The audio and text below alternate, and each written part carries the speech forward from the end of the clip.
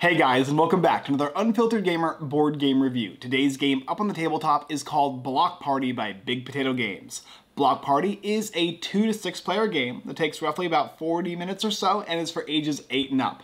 And the game Block Party is all about building or kind of like utilizing blocks to create images. You are going to be drawing cards from a building card deck, selecting a word, and building it. You'll have a certain amount of time. Players will also be building as well, and one player will be the guesser. The guesser is going to try and guess what everybody's different type of building or construction is going to be. If they get it wrong, you'll have an opportunity to steal once around, and the player who guesses correctly and the player who builds and gets theirs guessed correctly will score a point. You'll be going along this track here up until everybody gets a chance to be the guesser, unless you're playing a 3-player game, in which case everybody gets to be the guesser twice, and whoever is the highest points on the track by then is the winner. I'll talk about the setup, how to play, of course, and my review. To begin setup for the game Block Party, the first thing that you will do is you'll take out the game board from the box and place it on the highest score win side face up. Then each player is going to select a player mat. Each mat is going to have a color, and each color will be represented by a block. Take that block's color and place it on the number 1 on the start track of the highest score wins side.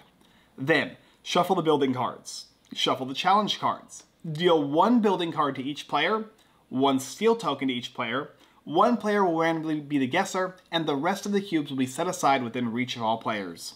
After that, the game's ready to go. Yep, it's that simple. Playing the game is just as simple as setting it up. The player who is the guesser will be guessing for the round. They will draw a challenge card and read it out loud. This one here is Chock-a-Block. Use the most blocks. You have 45 seconds to complete this building challenge, and the player who uses the most can score a bonus point. Each player is then going to look at their building card that is not the guesser. They will choose one of the words that has not been chosen in a previous round, and then the guesser will start the timer. After 45 seconds of constructing with the blocks in the pool, and anybody can use any blocks, but they only can use one at a time. People can use their phones to look up a word to see what it looks like if they can't remember. And when the timer ends, the guesser will start to guess. Clockwise, the guesser will guess 1 word for each of the players. If they get the guess incorrect, any other player, other than of course the guesser and of course the player that is being guessed, can flip over their steel token, and they will get a chance to guess if the guesser guessed incorrectly. Whoever guessed correctly will score a point. If no one guessed correctly, the guessers will get no points. If the player who built got somebody to guess theirs, they will score a point, but if nobody did, 0 points. After the guesser has went around and guessed every player, or at least attempted to, and anybody has had a chance to steal, the round will end. Players will check to see if anybody completed the challenge by A, using the most blocks, or the fewest, or whatever it is the challenge card is, putting the card on the bottom of the deck, moving the guesser to the next player, and then once again beginning. Having each player have a card, look at their card, select one of the words, and then attempt to build based on the challenge card. 45 seconds, use the most colors. Or perhaps it's going to be the build the tallest objects in 1 minute. And that's the basic idea of the game. You'll be scoring points with this tracker around the game board, and after everybody's had a chance to go as the guesser, you'll score up and see who has the most points, and that player is the winner. Block Party is a Pictionary building game. In the game, there's going to be a wide variety of words on the card that you selected, and you can choose from anything between peacock, apple, bowling pin, a bone, a dragon, a sandcastle, a candle, a Canadian flag, snorkel, or even Fred Flintstone. And that's just on one singular card. And then you're going to get to building. Building is going to require you to use kind of an 8-bit method of building in a 2D plane, and you're trying to create or make the most simplistic version that you need to within the short amount of time that you have to create the image of the word that you've selected. You don't want to make it too overly complex because you might not finish within the time rate, but if you make it too simple, then players might not understand what you're trying to draw. Is it a dog, a goat, a llama? It might be very difficult for players to decide that way. This is a slightly artsy game where yes, you have to kind of construct something using blocks and the colors provided to you with the words available to you, but it does a very good job of kind of giving you the very basic types of words that can be represented with the colored blocks that you have here. Could you make a toothbrush? Yes, you could. Maybe you want to add toothpaste to it to make it more recognizable. How you decide to build it is really up to you. And you don't have to build in block formation. It doesn't have to be all set in a kind of a 2x4 grid or whatever. You can actually construct it in any way, like you would draw with a pencil, but now you're just using blocks. This is a fun game. Block Party is a party game. It plays up to 6 players. It plays best with more players, but there's also a 2-player variant as well. You can take a Block Party board and flip it over, and now you have a co-op game. In the co-op game, you'll have a space to start. That space is going to be a level. That level will have a time limit and a maximum number of cubes you can use. And then you're going to have cards and you're going to build. And if people are getting their guesses correctly, you can move on. If not, then players can make guesses. They can use a 1-word hint up to 3 times in the game. And if you're able to guess correctly, you can move on. And there are 10 levels total. Every time you miss a word, you go down on the life track, and if you get to 0, you're out of the game. If you run out of hints, you can't use any more. And of course, the game gets more challenging as it progresses across the track here.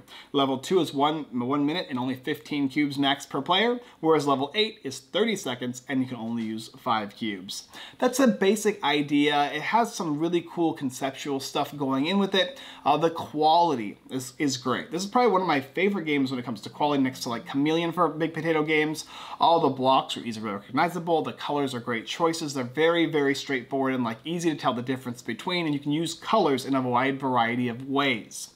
Additionally too, you're going to be able to build on this area here, this grid, and there's quite enough area to do so. You can tell the difference between your colors and other players, and it does a great job of integrating these colors with the blocks you'll be building with, the player board, and your color represented on the game board for scoring.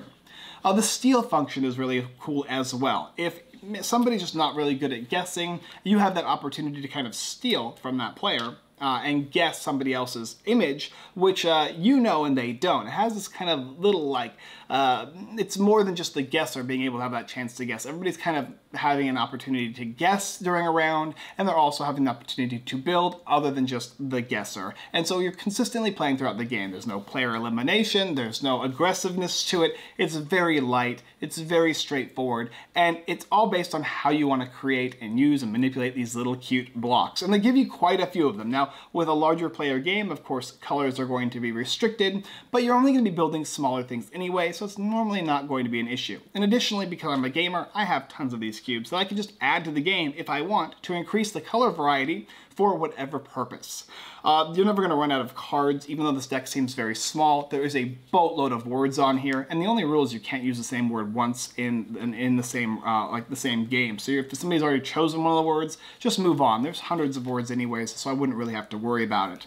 Colorful, vibrant, great quality, fun little game. This is a great family game. Block Party, I strongly recommend. I'm keeping this game. This is going to stay in my game collection for a long time. My kids, if I have kids, are going to be playing this game with me. I'll play with my nieces and nephews. It's a simple, straightforward win altogether. It's basically just like a high quality, cool looking Pictionary that has a building aspect to it. I love it. Thank you guys for watching another Unfiltered Gamer board game review for the game Block Party. If you're interested in picking up the game, there's a link down below in the description. You can find it on Big Potato Games and most likely Amazon as well. You can look down below. If you'd like, you can also, if you think we've earned it, hit that subscribe button. The subscribe button, the bell notification button, and all that good stuff. And if you really want, you can watch us play games just like this one every Sunday at 6:30 p.m. PST on Facebook, YouTube, and Twitch. And on Wednesdays, we have a stream where we sell games, we talk about games, we play games on Whatnot at 6:30 p.m. every other Wednesday.